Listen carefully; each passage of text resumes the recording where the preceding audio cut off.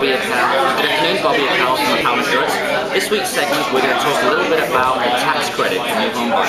I'm with Bobby Camacho from Key Mitchell Associates, and Bobby's going to give us a little bit of information as to who qualifies for this, because apparently there's $18,000 on the table. So Bobby, first of all, what is this tax credit? Well, there's two credits. One's a federal and one's a state. The state is very limited. It's only for 2010.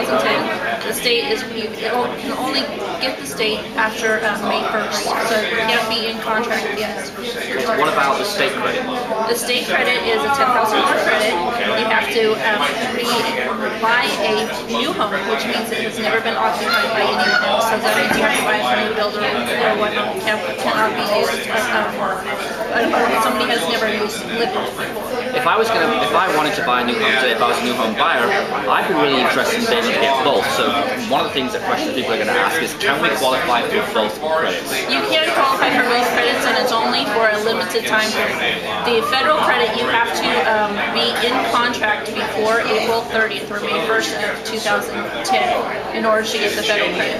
The state credit does not start until May 1st, so you have to be in contract before April 30th, but close before July 1st in order to get both. So you only have that 2-month window. Okay. Is there any other criteria that people need to know before they can qualify? Federal, to qualify, you have to be a first-time home buyer, which means you cannot have owned a home within the past 3 years. There is the $6,500 credit for people that have owned a home previously.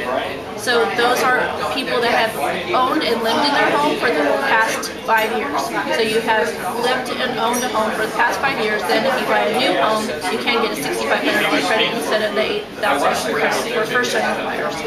The state credit, you have to be at least 18 years old. You cannot be a dependent of anybody else.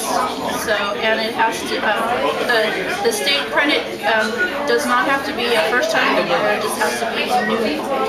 Okay. Well, listen, thank you very much, Bobby. Again, we'll post all the full details at our website, www.cal-insurance.com. This segment, again, brought to you by Bobby. I hope you found it useful. Keep those comments flowing in. Thank you very much for your time.